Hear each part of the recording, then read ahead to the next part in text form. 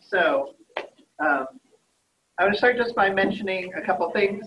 First of all, I have started putting the lectures on. They'll be in the stream, and where I think about it and it makes sense, I'll put them attached to the appropriate assignment. So like Tuesday's class, I put on sampling homework number 2. So right, what we talked about on Tuesday doesn't help the homework that's due tomorrow, today, tomorrow, today. I remember we moved it back, but yeah, to today. But I did put it right there. So if you click on it, it should take you right to my video. And I skipped it ahead to 15 minutes because, remember, the first 15 minutes, all we talked about was the weather and the candidates coming and stuff. So 15 minutes in is where we start talking about stratified sampling. The whole video is there if you do want to watch as the little pop-up pops up and tells us we don't have a class yesterday. And so you can do that. And what I was just showing you, I guess you can see that Google wants to keep it in the native viewer, which is little like this. But if you'd rather open it in the big YouTube window, you can just click on that. And I do have to say, since we didn't really have a lot of time and I wasn't here yesterday, I didn't go through and edit it. So like the captions, which I think are actually kind of cool that it captions it. Normally I would go through and fix it. So like many tabs is what it calls mini tabs. Many tabs. And when I mention this, the language R, it always writes OUR. Because if I say do it an hour, you know, that doesn't make any sense. But anyway, but it's still pretty cool. I think that it does that, and computers are magic. And we can talk about how that works later.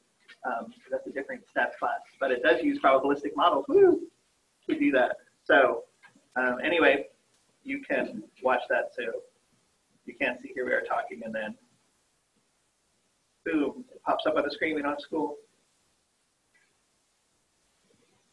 So anyway, you can watch that. And I think it's pretty straightforward. It just puts a little cameras up here in the corner, and the video's right there. So I think you'll like that. And if you do have to miss class for some reason, you know, that's better than nothing. You probably still do want to get the notes from somebody. I think that does make it a little bit easier to follow. So that's that. So in other news, remember your labs are all coming in here.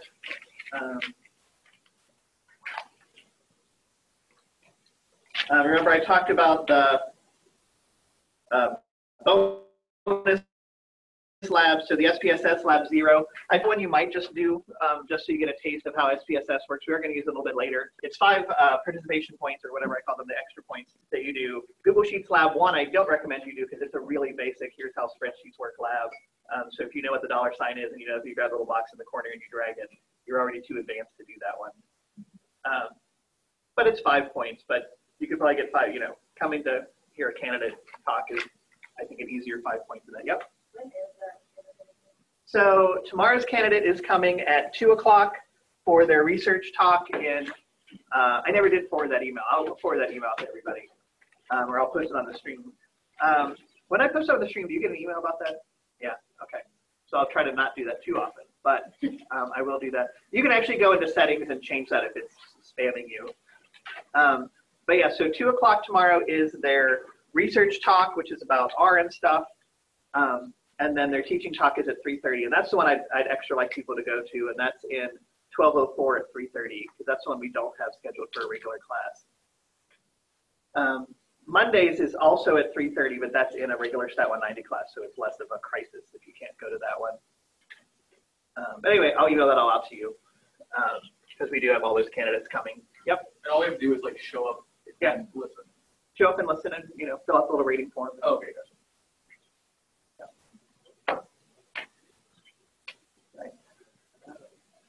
Yeah, so be polite. So yeah, so if you can come to that tomorrow, that'd be great. And I will forward that email out. He's on his airplane right now, so hopefully he lands. English actually had a candidate scheduled yesterday, so I have no idea what they did because campus was closed.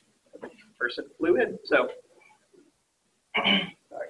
And then I mentioned the third extra credit, or not extra credit, the class assignment, which is that you would make a lab.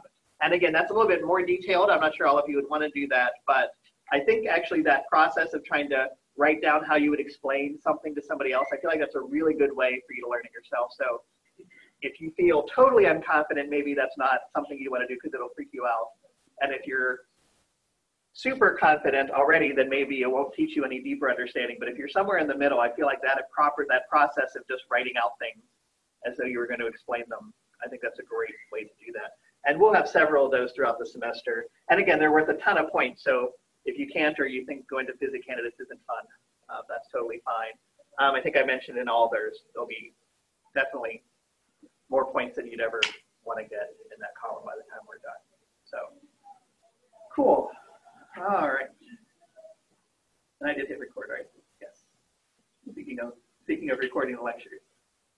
All right. So previously, we were talking about the stratified worksheet and stratified sampling in general. So you remember last time we were talking, and a big part of this is just keeping track of the notation.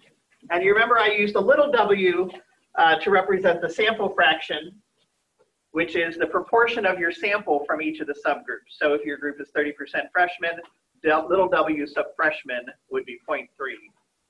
Your population fraction is the proportion of your population that do that. So in that sample I was showing you, the proportion of our sample was like 60% freshmen. So little w would have been 0.6. But in truth, freshmen are about 30% of our campus, a little bit more than a quarter. So capital W would be 0.3 or whatever it is. And this idea that if the two are the same, then simple random sample and stratified random samples are going to be identical looking, because all you've really done is a crazy complicated way of doing random samples. Where stratified sampling is going to be better is where you feel like these capital W's, your sense of the population fraction, is going to be better than what you would get from chance by itself. So in a sense, it might even be more random or more representative than a simple random sample, especially if you feel like there could be some flaws in your sampling design. That if we just took people from the health and wellness class, for instance, we're going to oversample freshmen. Okay, speaking of notation, then the formulas for stratified sampling aren't really harder than our regular confidence interval. Certainly this is basically our confidence interval formula, except it has x bar st and s squared st. Just inside the fraction.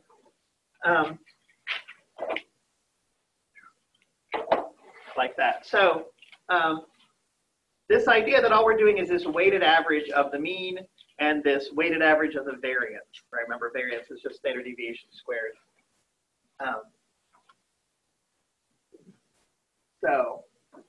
And I wrote it wrong all 3 times. Man, I suck. All right. Fortunately, I pointed to that Wikipedia page, and it always has the formulas right, usually. So this idea, though, that arithmetically, this can get really complicated. The ones we're doing have, we're talking about men and women as 2 strata, or we're talking about freshman, sophomore, junior, senior. That's 4 strata, right? That's enough that I can mess up the formula. In lots of real cases, you're going to have 30 strata or 100 strata. So if you imagine, now we're going to stratify by major. Well, we have 40 programs on campus. Some we smush together, like the BA and BS in statistics. We always think of them as a single unit. But 40 majors. So would you stratify into 40? Well, you need 40 of those columns in your spreadsheet. And, now forgetting the formula is the least of your problem if you were going to do that by hand. And in fact, in practice, up until the 90s, people really didn't stratify with more than about 4 categories in a real way, unless you were really working in some very deep high computing, because a local computer really couldn't solve it. And you guys tend to think that a spreadsheet gives you instantaneous results, right? If you change something in Excel, but 20 years ago, even in a spreadsheet, if you had it set up, if you had 20 categories, changing the data would take 5 or 10 minutes or longer for the data to all update and the formulas to change their output. And so now, computers aren't perfect and they aren't magic, but they're fast enough that now we really do think of them as sort of instantaneously calculating things like this. All right, so let me just remind you of our story here. Out of the way. So you remember our story was, this is the spring 2004 health survey.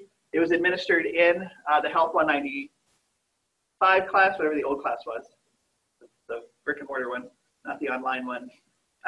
And we had all these questions about health, about drinking, about other substance abuse, about a whole bunch of things. We're going to use this data set throughout the semester. It's old enough that we can have access to it, but it's still sort of close enough that you can totally imagine where it's coming from. So it's a nice, useful. It's also sort of a nice size with about 600 respondents in it.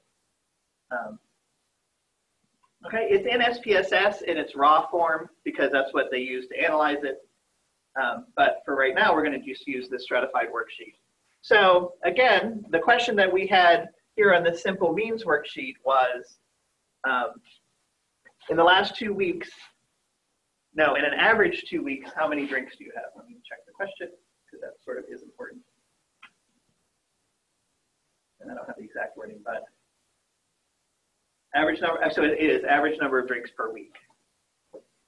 This is the bin, that's the bin. So in a typical week, how many drinks do you have on average? And again, there's that formula for a beer or a glass of wine or a shot of hard liquor. And when we smushed it all together in a simple way, we got 5.36 as the average. When we split it up by the 4 classes, freshman, sophomore, junior, senior, we added the stratification adjustment, which was that 60% of our sample were freshmen, but only 31% of Truman students were freshmen. And the other way, only 8% of our sample were juniors, but 21% of the student body are juniors, right? So it sort of inflates and deflates the different groups so that they now have an importance equal to not the little w's, which is what happens organically if you treat it as a regular sample, but we use the big W's instead. Math, it remembers to do the square that I forgot to put in the formula, which is why computers are nice. And then we got the confidence intervals for each class. So freshmen on average have an average of 4.72 drinks, plus or minus 0.27.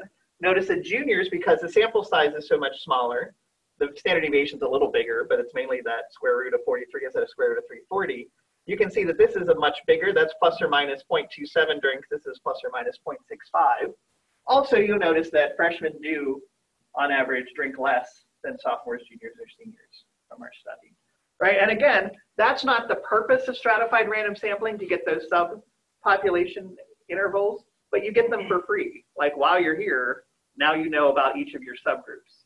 And you can imagine studies about different kinds of customers, about different kinds of patients, about different sorts of products that you produce. Having the data separately will in and of itself be useful to have, as well as the overall, right? We want to know our overall, I don't know, in the hospital mortality rate, right? How many of our patients are surviving a year after their treatment. But you might want to split that down by the different subcategories and conditions that you're interested in. And even within a particular, I mean, I guess certainly you would expect those to be different on different floors of the hospital. The maternity ward hopefully has a higher survival rate than the cancer wing. But even within different treatments within the same condition, having these substrata, these subpopulation intervals is really awesome to have. Okay, from this formula though, we also get then this overall confidence interval, which there's the one from the simple random sample, 4.7 to 6.63. And instead we get this slightly higher one that we can use to get a slightly more useful or accurate result. Again, arithmetically it's annoying. Theoretically, it's not actually that hard, right? It's just a weighted average of your subgroups smushed together in a thoughtful way. For your own use, when you start to use this worksheet, again, remember to make a copy of it for yourself because you only have read access to this document. But once you make your own copy, you can now start to customize it. Of course, you're not going to study freshmen, sophomore, junior, seniors. You're going to study tree farms of different things or otters or whatever my goofy homework questions are. But, right, you can make more categories. You just insert a category on the left. And look, now I have 5, boom.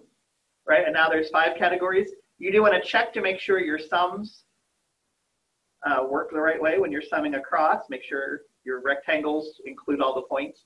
If you add columns in the middle, it almost always does it right. If you add one on the right or left, sometimes it leaves it out. That's more a spreadsheet issue than a statistics issue. And similarly, if you want to delete and only have 3 categories, you can just delete a column Although if you do that, watch that you don't delete your confidence interval, your pretty version at the bottom. Okay, so you can use this to pretty much solve all your things. I'd recommend making a new worksheet for each question that you have to answer. So just even keep this one maybe pretty, right? Keep it perfect because you worry about messing it up. And so you just duplicate it and get a copy of it for each problem. And then you can go in and work it through. This idea, I think for some of you is going to be uncomfortable because it's fuzzy. And already the first homework, you had a little bit of that, well, you didn't tell me what confidence level to use. And you know, when we can say, oh, when you don't get one, use 95%, but you still feel like, am I just making up stuff? And yes, is the short answer. You are just making up stuff, but that's really the way statistics works when you're actually doing it. This idea that your boss is going to say, now you be sure to use 95, you know, they're not going to tell you stuff like that. And so the idea that you use 95% unless there's a reason not to. Even that idea on that first question on the homework about making the sheet, right? The formula I gave you was for alpha over 2, and the little chart was for alpha. That's really annoying, right? And in fact, teaching STAT 190, that's really annoying, that we teach alpha over 2, but the chart has alpha. When I interviewed for a job here in 1999, I totally messed it up in my lecture, like the one that we're going to see of the candidate. But when they pointed out I did the sheet wrong, I immediately had to redo my lecture. So my notes were saying one thing and I had to say something else. And they hired me, so I must not have sucked at it too badly. Although Dr. Guffey just retired, so you can't ask him anymore how much I suck. But this idea that we got to kind of fiddle with it on the fly, you got to kind of read it. The reason I gave you those couple numbers for the table is so you can say, oh, my columns are off. I'm going to have to scooch it over. Do you want to change the name of the column to be alpha over 2 instead of alpha? Well, you could do that, but if what they want is alpha, then you got to make it alpha. And how you adjust that really is kind of left to you. And so in non-parametric statistics, even more than in traditional statistics and open regression, this, oh, what's the best we can make it do? It's really a skill that you'll develop in the course and that I hope you develop more broadly. And you remember even that example we did on the first day about Daniel and Shadrach, Meshach, and Abednego, right? You sort of work out the p-value on the fly by just thinking about how the problem works out and how it's explained. We're going to do some more stuff with that later with combinations. So this idea that you have the stratified worksheet, you're going to, you know, wrap it with a hammer until it does what you need it to do. Don't actually wrap it with a hammer because the monitor will break. But this idea that you kind of have to fiddle with it. This builds in the 95% confidence. If you want to make it 90, you have to do that. One change for those of you more used to Excel is that in Excel you would put 0.9, but here if you do that, that's going to be 0.9% instead of 90%, and that'll totally confuse you as well. Okay, so all that stuff, again, the fact that it spits out this 1.96, that's a good sign because we know that for 95% confidence intervals, 1.96 is usually the number for that. Is that a two-sided or one-sided? You're making that chart right now for your homework, right? Two-sided. Okay, so that sort of stuff is annoying. So sorry in advance, although not sorry because it makes you stronger. You will be better able to crush your foes in the future. All right, so that's how we do means. Similar, though, is proportions. And we had the simple formula for proportions, confidence intervals before. Confidence interval for a true proportion is equal to our sample proportion plus or minus z times the square root of p, 1 minus p hat over n. And when we added in the correction and the complication to make it stratified, right, of course, our confidence interval for p is equal to p hat stratified plus or minus z times p hat stratified, 1 minus p hat stratified all over n, which we have to plug in the formulas for that.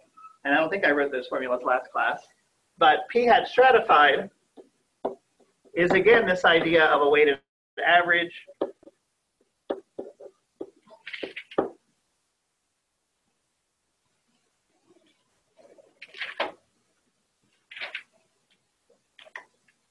So if your group is, right, 58% women, you would weight however many women you happen to get in the sample, 5.58, and then 42% for men if you only have 2 genders in your data set.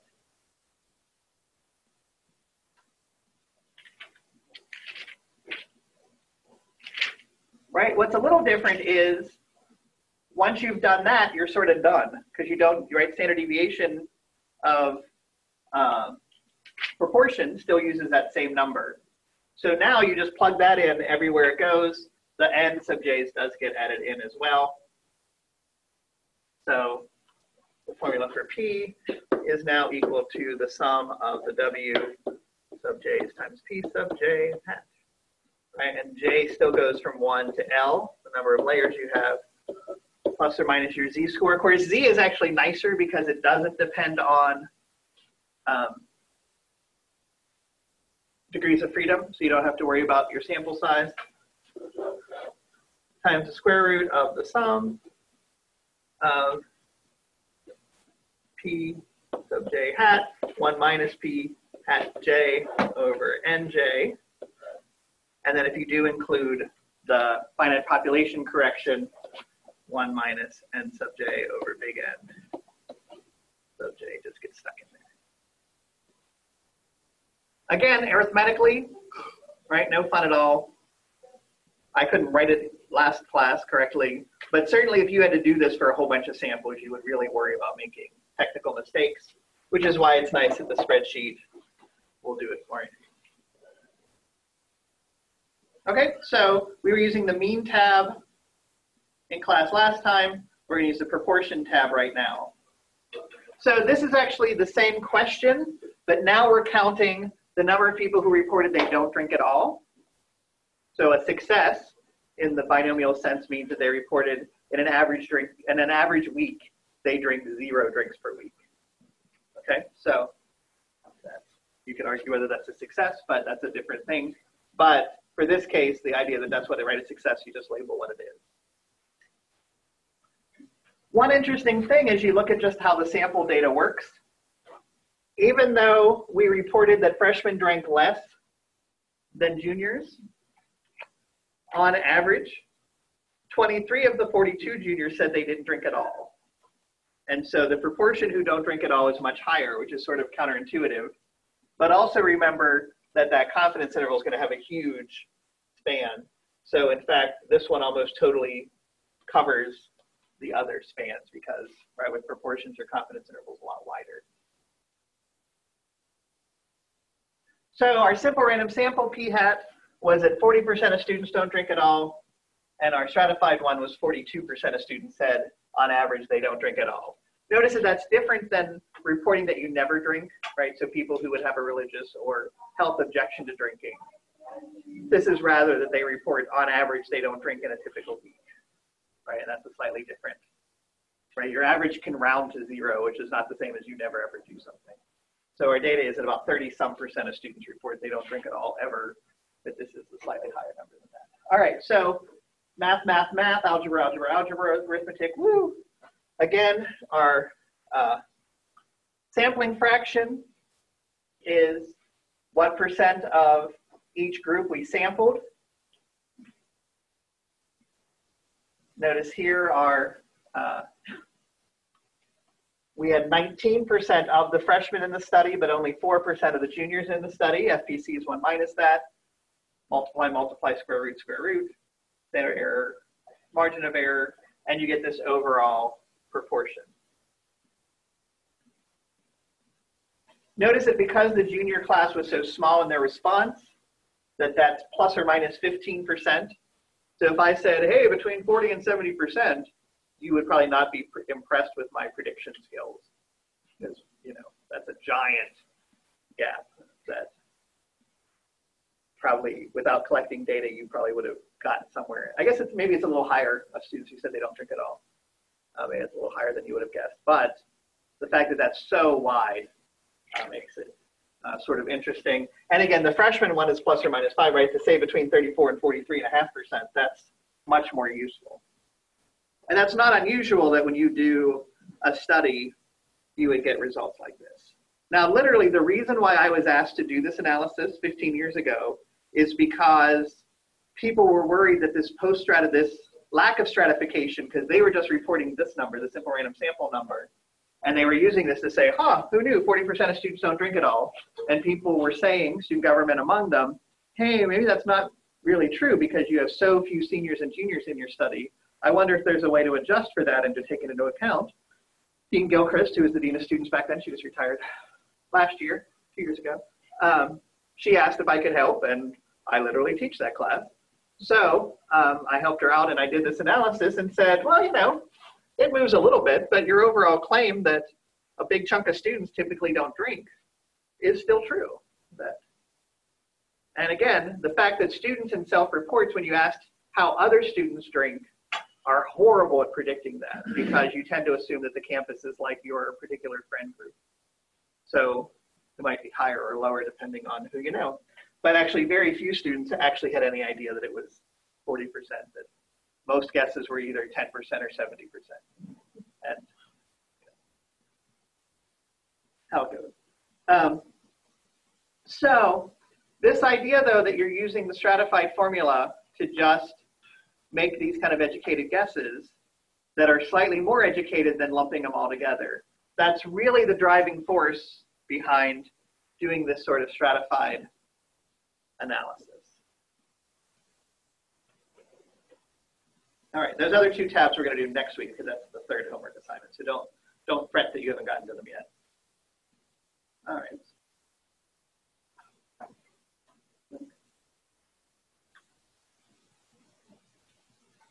All right, so if we go to 538. So 538.com, some of you, we were talking about it before class. 538 is a statistics website. Their two main avenues are politics and sports. Depending on who you ask, one of those is controversial. Maybe two of them are controversial to most people. But what they're really about is about taking survey data, taking other kind of evidence, and putting it together to make models. So each dot in this chart is one survey about the presidential approval or disapproval rating. And again, this isn't a class about politics specifically, but certainly if you look from Inauguration Day on, what % of people approve or disapprove of the president, you can see, yeah, it kind of works out that it changes over time. There are certainly some big trends going on. This is where the government shutdown happened, right here, and you can see that the president's disapproval rating went up during that month that the government was shut down, and his approval rating went down. These don't quite add up to 100% because you can say don't know or I don't know. It seems rare to most people to think that you would neither approve nor disapprove of the president, but you are allowed to do that, and about 2% of people typically do that. Anyway, without doing too much math, it's easy to see that these rates are going up, right? This rate went up over the last month, and in fact, it leveled off in the last few days since the deal to reopen the government was reached, right? And so the question is, well, how do you make this line and this bar? This is literally a confidence interval around this bar. Okay, this is literally a stratified. He's exactly, Nate Silver and his people are literally using our formula. I'm sure they have a prettier version of it, and it's in their font that they always use. But they're literally just producing a stratified sample. And you might say, well, gosh, how would you do that? Look how many polls. There's a ton of polls. And in fact, if you scroll down, you can see all the polls there are. Most polls are done over a couple-day span. Here's all your different pollsters. And they're done in different things. Quinnipiac University and Monmouth University both have polling centers there. If you want to donate $10 million to Truman, we'll have a polling center too. They have ratings. They have a sample based off how many people they asked in the study. Notice most of them are about 1,000. Harris Interactive is a little bit different. Harris Interactive uses a panel. So you actually have people who sign up to work for Harris International. If you do that, you'll get like coupons and gift cards and stuff. And you fill out surveys. And they then post-stratify the surveys based off of who's in their study. So it's not that they say, oh, we need to have a certain number of 18 to 25-year-olds. In fact, they say, come on in and fill out our survey. But they weigh it saying 18 to 25-year-olds are more likely to do their survey. Latino voters age 60 and up are disproportioned, so they exactly use our stratified methods to adjust it this way. So Harris does that themselves. Then 538 gives each poll a weight based off how reliable it is and how long ago it was. So rather than just saying we're going to use polls in the last 2 weeks, what they do is they say the longer back it is, the less polls are weighed in. And you can see going all the way back here, but not all the way back, just all back 3 weeks. You can see how all the various surveys are here. Notice that it's thousands and thousands of people, with the idea being that each particular survey of 1,000 people is probably flawed in the ways that it's flawed, but there should be some way to smush them together in a way that makes them more meaningful than any of the individual polls, right? So pretty straightforward. And again, the math they're doing is pretty straightforward. They're actually using an extra technique, which we call Bayesian statistics. We have a class in that adds in some extra things about that, because this weight isn't just categories like we're doing, but it's linear based off this value of how much we trust it. But between them, you can kind of see how all these little dots fit together to make a single number and a confidence band around it, which is this orange range.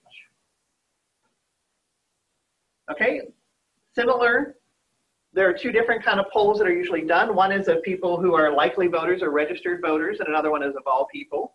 Of course, depending what you're doing, right? Sometimes what you're asking about is the president going to get reelected? Well, then caring about people who vote is the important thing. If you just want to know for all people, and we can see how the polls are a little bit different when you do that. They're actually not as different as you might think. They're within a couple percent of each other. And of course, they have pretty graphs and stuff to do all those things. Are there outliers? Sure. There's a dot up here with a 70% disapproval rating. There's some here where the approval rating is outside of the confidence band. But overall, this technique, which again is not any more complicated than what we just did, really shows you sort of the magic of this. And you might say, well, that's cool, but show me the same thing on something important. And you can see that that's how they do predictions for basketball games, for soccer games, for economic predictions, and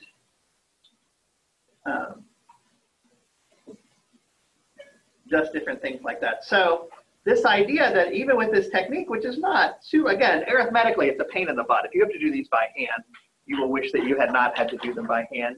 And in this class, we're not doing any at all by hand. So the fact that I forgot to write the little 2 on the formula yesterday, or Tuesday, is bad, I'm sorry. But it doesn't actually matter because the computer is going to do all the arithmetic for us. So we can really just take this from here. All right, so here's another survey. And so this is a survey I did in a class not too long ago. Where's the one I want? Here it is, okay. So this is a survey about scholarship hours. It was done by this class. The big project is now not in this class anymore. But this was done in 2013. Yeah. Thanks. All right. So it asked people about, are you currently or have you had to do scholarship hours before, right? So that's an interesting enough thing to look at. And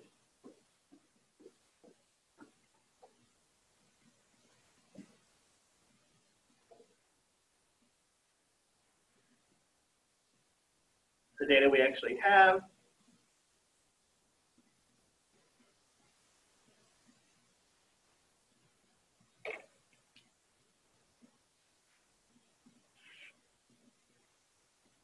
Okay, so these are just a 1 if you've done scholarship hours and a 2 if you haven't.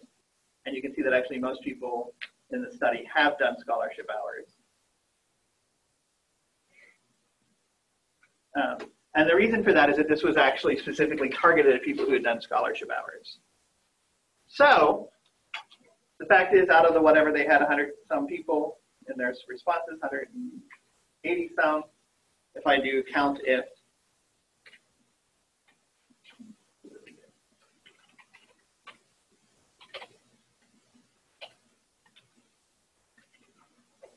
I have 36 people who said they haven't done scholarship hours, and 142 who have. So overall, that's a sample size of that many. I guess I could figure that out. Right, or a proportion of 36 out of 178. So 20% of the respondents had not done scholarship hours. Okay, so once we get data like that, we could use that to make our analysis. We could also look, I should have frozen the top panel so we could see these. We could look at their year in school to do the same sorts of things. And actually, let me just open the SPSS file. That'll be easier to get these averages and stuff.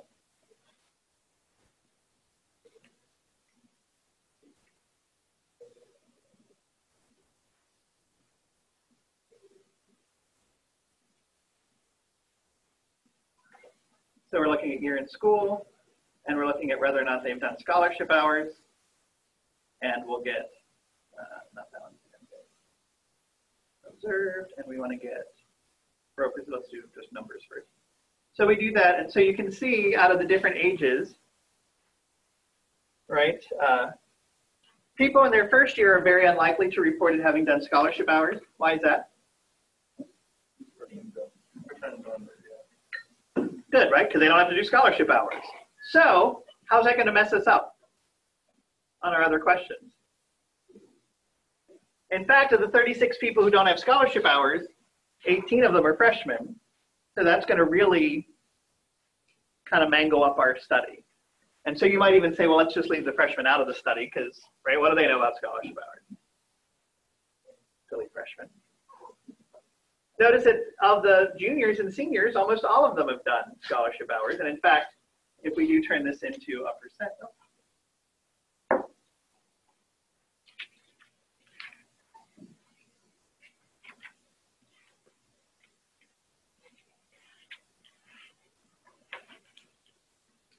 right? So 95% of the freshmen have not had scholarship hours, which isn't surprising. And 80% of the sophomores haven't done scholarship, or 80% have and 20% haven't. And then of the upper people, most all of them have. Why do you think sophomores are 80% yes and 20% no? Everybody who was surveyed had a scholarship. Because some people come in with sophomore status, right? Because sophomore isn't about how long you've been on campus, it's how many credit hours you have. So, trick question.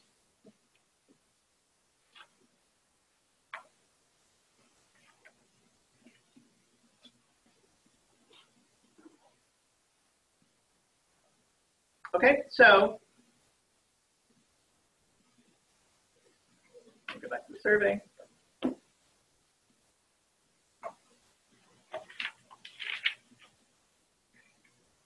So the actual question we might want to care about, right, are these other things. But probably we care about these questions that ask them about the actual details of their scholarship position. Right? You'll be happy to know the result of this survey was that True Positions was created, that place where you go look for jobs. So again, yay, campus surveys that actually make a difference to the world. And it also was when they added in the gradation. Before that, if you had a 3.25, you kept your scholarship, and below a 3.25, you lost your scholarship totally.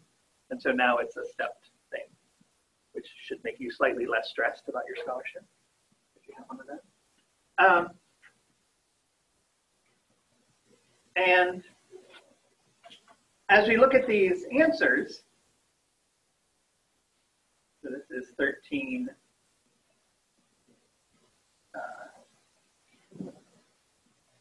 D.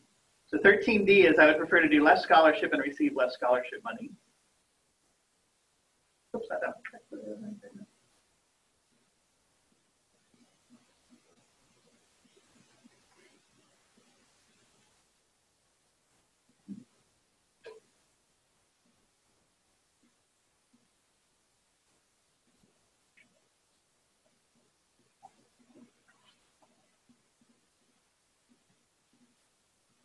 Right, you can see, and again, it's a little hard to see maybe from far back, but that Only a handful of people said I would be happier to get less money if I could do fewer scholarship hours.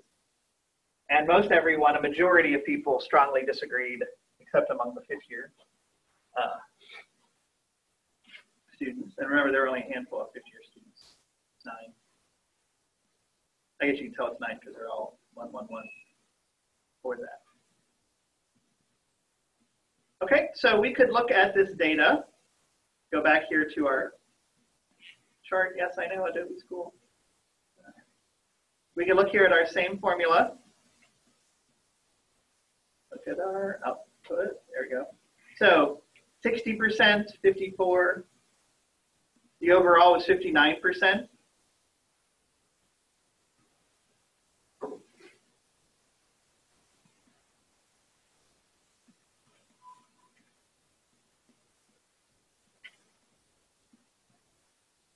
I guess that one counts. I don't want percent, that one count.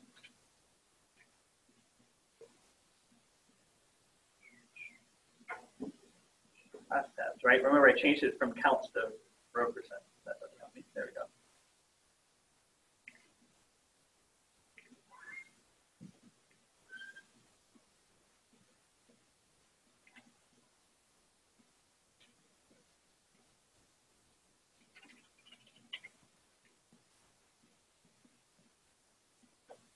So 15, 48, 50, that's combined seniors and super seniors, 58.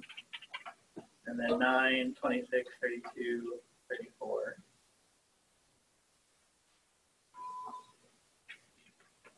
Our overall percent was 59%.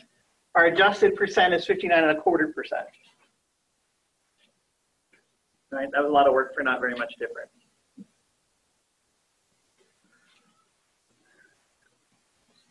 We did get a difference between the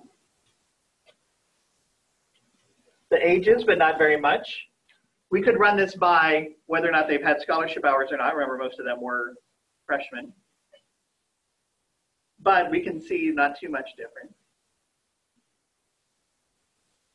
Now, one thing is I didn't change these capital N's. So this was actually the student body distribution in 2004. And this data was not from 2004. It's from 2009 when we got it. Oh, that one changed because I have it open right now, right? So that was 5 years off. The fact that our ends are off by 5 years, what do you think of that? Am I a bad man? You've already come to that. It's only like the third week of class. Most people take longer.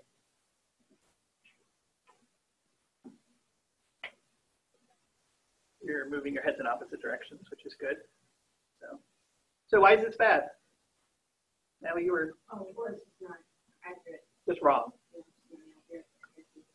Okay. Some of you are going, probably fine. Why are you saying that?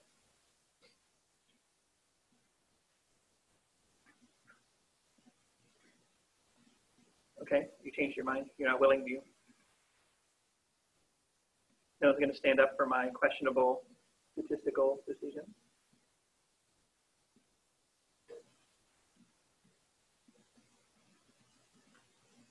Emoji shrug.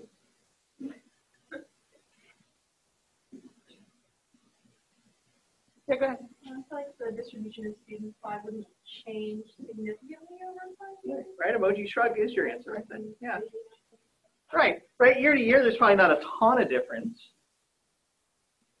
Also, right, for this data set, we actually could go and get the real data because, right, we literally have a registrar's office that tracks this stuff.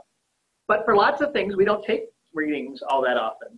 Right, if you're looking at your customer database, you know, what ages are your customers? Typically, those aren't done very frequently. So it might be, this is lousy, but it's better than the nothing you'd have otherwise. We can see here, here's our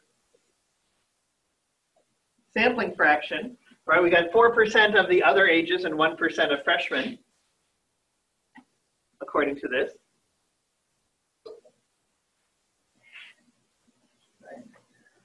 This would have been about 5 years out of date. They're a little bit icky.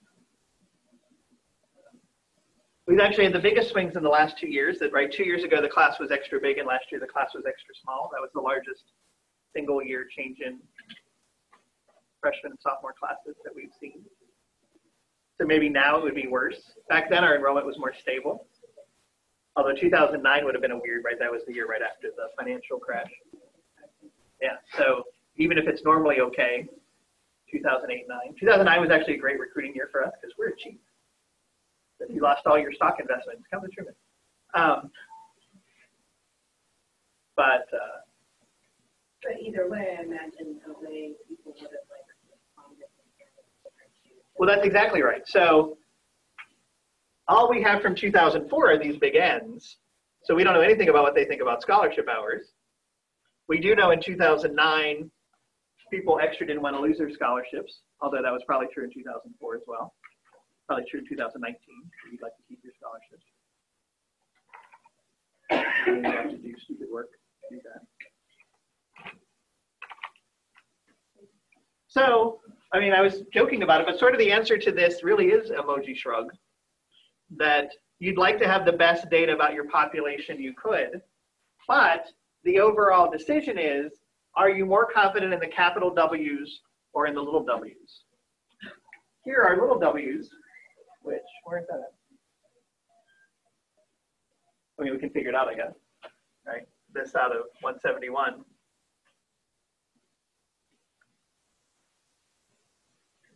Right, that's not too bad, except that it really does undercount freshmen. So the extent of doing the stratified sampling really would be to overweigh those freshman responses. Maybe that's the opposite of year one, because 5 minutes ago you said, well, they hadn't done scholarship hours anyway, so screw them. We don't have any freshmen, so we can make fun of them all we want.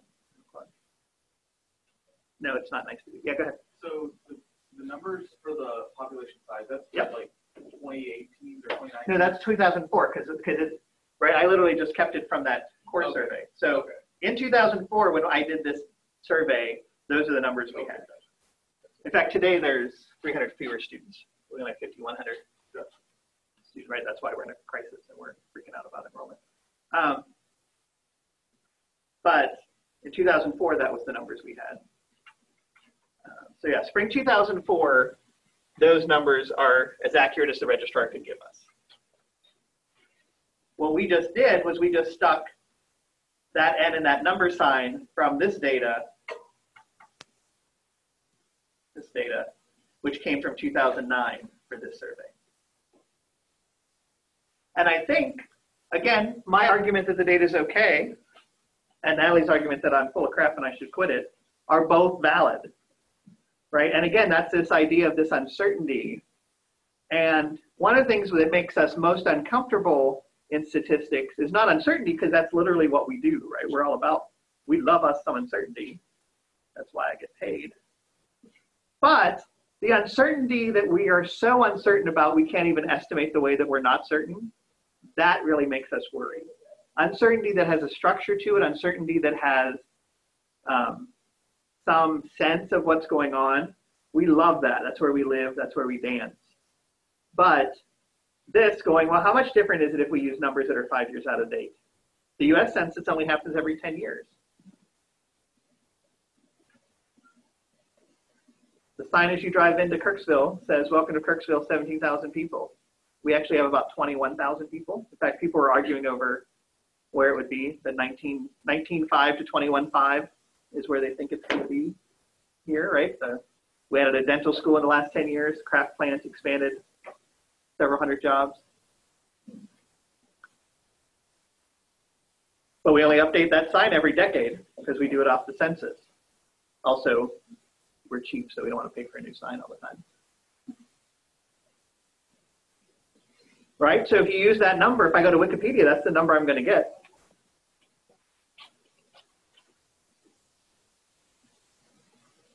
Oops, not that one. No, back a little. There we go.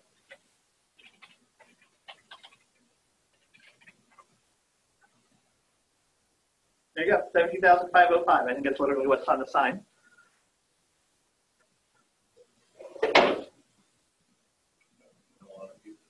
a beautiful picture of our downtown. That's like the worst picture, right? There are many beautiful things you can take a picture of in Kirksville. That's right. I just walked out of Poly Eyes and ate too much, and that's the picture I would take.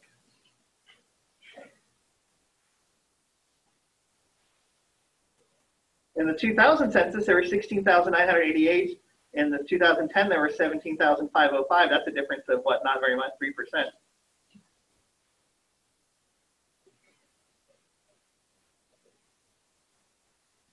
It's estimated in 2016 that we got 14 extra people. And like I said, since then, that's when, right when the craft plant expanded and the dental school opened. So we actually think it's gone up.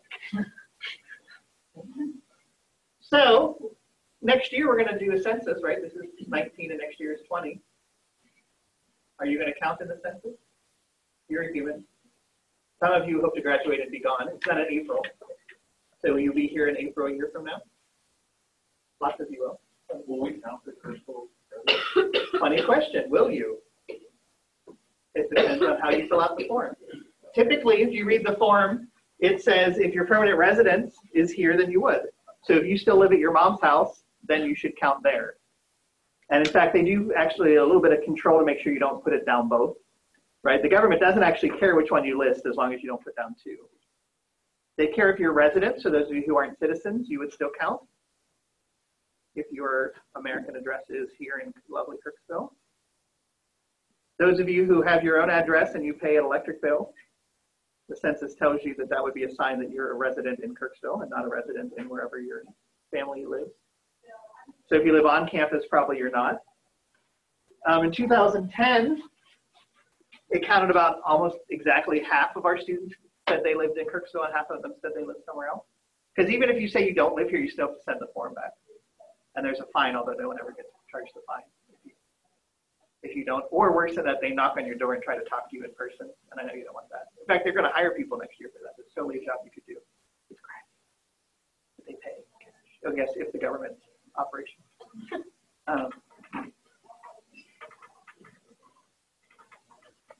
The other thing that's happened in Kirksville in the last few years is we've had the Congolese immigrants count, and some of you know more about that than others. In fact, there's a study of that. Hey, students and faculty from Truman State University took STEM. I bet we edited that Wikipedia page. That totally looks like us writing that. It's actually more than, by February 16, it was 40 Congolese. Now it's over 200 families, which is about 500 people. So again, that's another reason we think the population is going to go up. All of them will count as residents because it asks where your U.S. residence is. So even if they still imagine they're going to go back to Congo once the troubles are over, which isn't soon, they would still count because this is their U.S. home.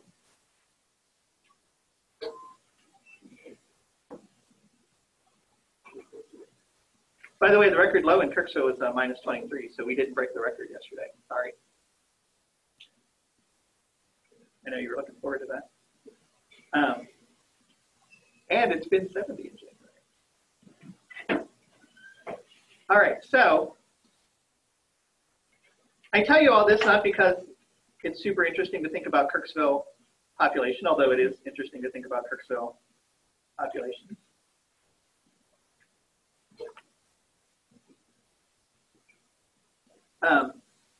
So this idea, though, that we tend to think about these NJs and the counts, right? That's what we get from our data, and that's where we want to think about our work. But it turns out that top line, which in our first case, which was we took the data from the registrar, so it's correct, it turns out that's actually a pretty tricky thing as well. So you can imagine the same thing applying for customers. Do we know what our customers buy? I guess we know what products we sell, but that's different than knowing from who buys them. If we think about health data, do we have evidence that we believe? Right? In fact, one reason a lot of statisticians were really worried about the government shutdown is that the end of the year is when we do a lot of that kind of data collection. They go to hospitals and they get their annual records from the hospitals. And of course, that didn't happen while the government was shutting down. So now they're trying to catch up. And now they're kind of, a whole month off for that. And typically that's when they would go and they would get the whole year's worth of data. So that idea that we would go to the government database to get those capital N's and they don't have it, that actually scares us a fair bit because we really like having good population numbers to work from. But even so, this question of, how bad is bad enough that we are not going to do it? And so that question that comes back to is the one we talked about. Stratified random sampling is awesome when capital W's have more confidence than the lowercase w's. And no amount of statistics, no amount of mathematics is going to help you with that. Right? Sometimes you'll go and do a second survey to just try to do a population count. That's especially true in ecology, right? Ecology is sort of famous for caring about counts of things. How many manatees are there is a question, right? Whereas we're less interested in how many there are than in what the percent of them do or how they respond in most statistics. But in ecology, that population count is actually super important.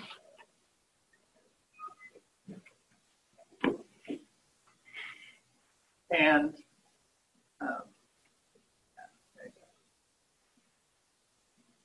all right, so remember to put this all back. There we go. All right, some of you haven't downloaded it yet. Okay, so this worksheet is handy, and you're going to probably want to use it. So that's sort of the end of what we need to know to do sampling homework number 2. And we have just a few minutes left.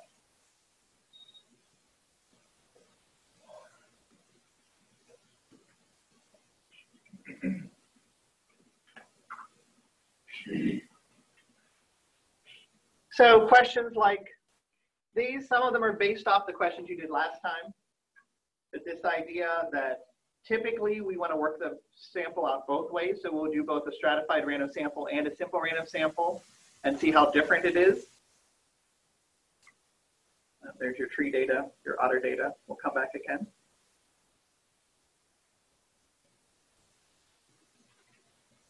Okay. But I think you can go ahead and do that homework now. So you can do that whenever you want. All right. So I have a couple minutes left. I think I'm going to stop early because it's still cold. This is a pretty full set of stuff. So all you have for this section, though, is that Google Sheet. You want to understand what the formula is doing. You want to understand how we're smushing those formulas together. If you want to see the mathematics, remember we don't have a textbook, but you can do the Wikipedia page, which I know sounds kind of unsatisfying, but you didn't have to buy a book, so enjoy Wikipedia, right? For the $0 you paid, it's a great resource. And so you should go ahead and use that. Okay, so I'm going to go to my office right now. I'm going to email you about the candidates coming. And again, you should come to that if you can and you'd like to for your 5 points.